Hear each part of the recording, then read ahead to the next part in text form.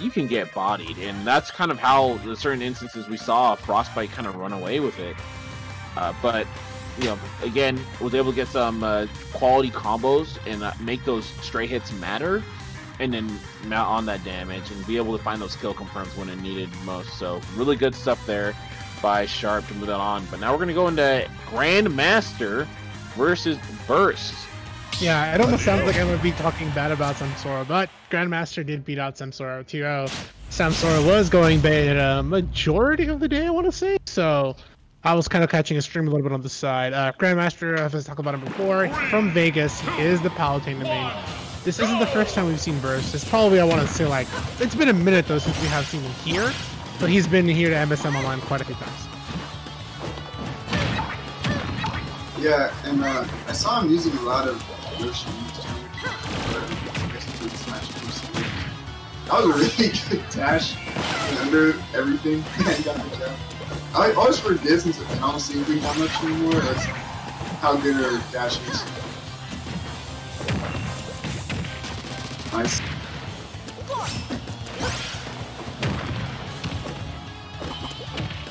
Ooh, they have the gift attack.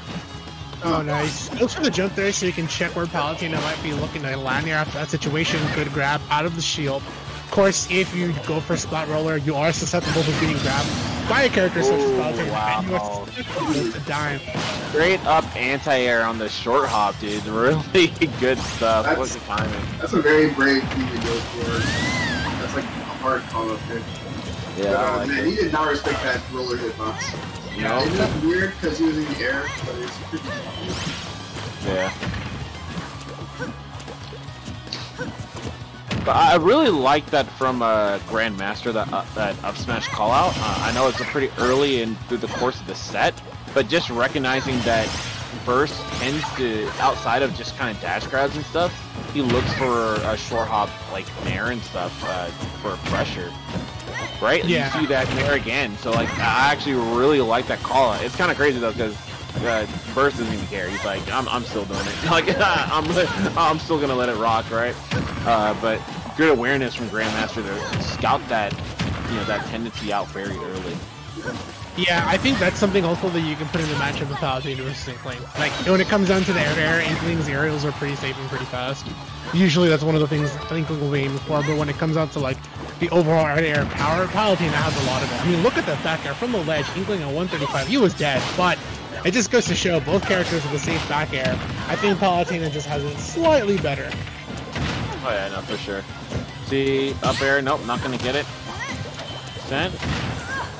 Pull down there by Grandmaster, but not gonna get it. Oh, the side hitbox of one smash wasn't enough to drag it to the first one. Still looking for this anti-air up smash, getting a little eager. Nice. Good use of that second jump to get away from roller. 146. I think Grandmaster knows what he's got to do, right? Just stall it out. I'm in the victory lap here. You're the one who has to come towards me. Good back air for the spacing once again. Wow, downer out of the shield. Okay. Here's the corner carry. Oh, so pretty punish on that. Okay. Yeah, Burst at this point, definitely desperate for the kill. I think it's really a struggle with Inkling sometimes. When you don't get those up which he hasn't gotten to see one. Yeah, and I mean, I think it's just, again, that you have to be so consistent on setting up that up throw up air, right? You gotta know your percents, and once you get in the ways, then you gotta start setting up stuff for landing traps. You gotta know your opponent's tendency for landing traps. Fair ink, once they're inked, you can get fair to kill off the side, so that's important too. Up smash out of the shield can be pretty solid. But yeah, I mean, that's a question you always have to answer as an Inkling main, right? Because if you miss that, you don't want to just go have someone at like 180 or something, right? Oh, that's a classic smash back. Yeah, that was a classico, man. Not too surprised. Grandmaster had scouted out that habit pretty early on, so that was just an easy answer. The same kind of idea to when he had gotten that up smash early on, so good stuff there by Grandmaster. Definitely reading a lot of the habits and getting some good kills as a result. Burst is gonna have to be a bit careful there, and like we said before, really find an answer. Like, how are you gonna find that kill? Yeah, I don't think Burst will switch to Yoshi either in this matchup.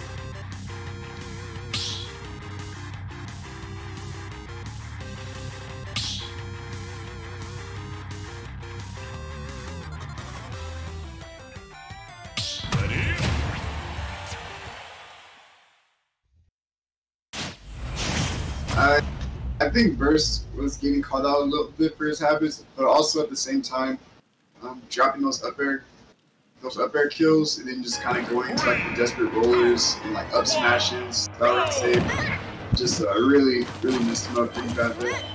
Yeah. So I kind of like this bigger stage pick. Maybe that'll like let him slow down the match a little bit and try to get his bearings.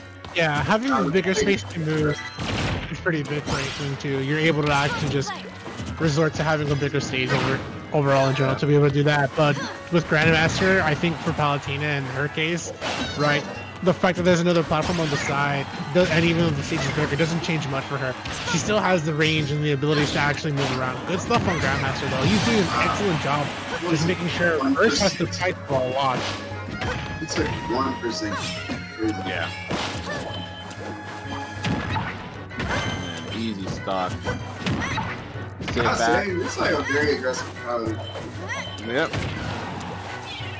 And that kind of goes back to what I was saying, right? Like, Grandmaster has the speed with Palutena, most of the aerials, the specials to actually go ahead and say, if you want to run away, I can catch up to you. It's no big issue. Yep.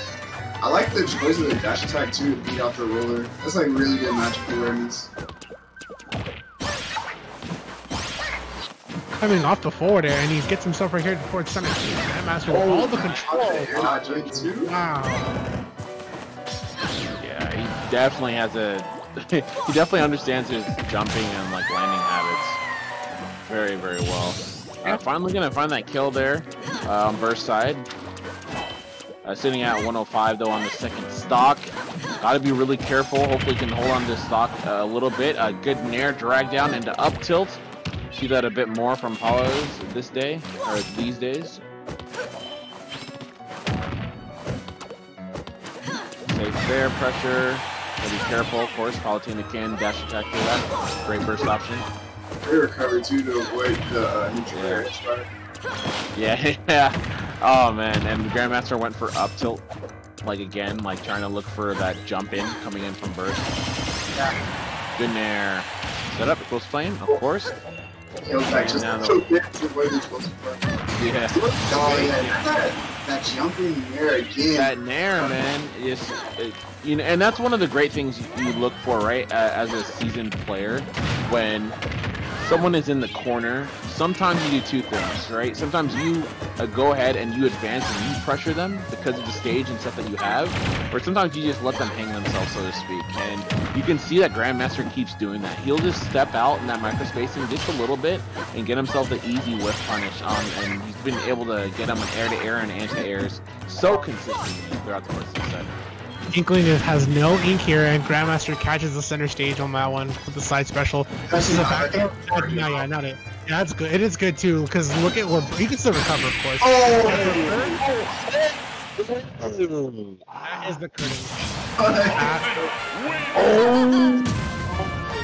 I would have unplugged the controller, undocked the switch. That was in his soul, dude. That was. You know what? That's one thing that I love about Smash. Like, I was talking to people about this the other day too.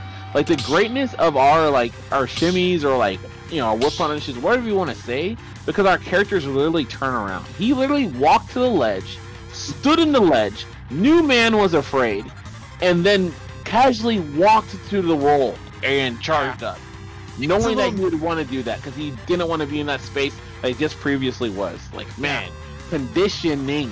That's what happened.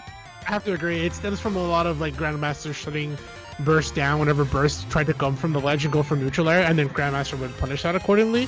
So yeah, it comes down to conditioning from Grandmaster's end. Like, he pretty much told Burst, if you want to come out from ledge with another nair, try me. And if you want to roll from the ledge, you can try that too. And then all the situations I have just make you feel like you have no other options because I've already read the textbook. Yeah. that was really fun. That's, Yeah, that was actually kind of fire, dude. Like he just kind of just like gave him the claps. he just covered pretty much every ledge option he picked. Yeah.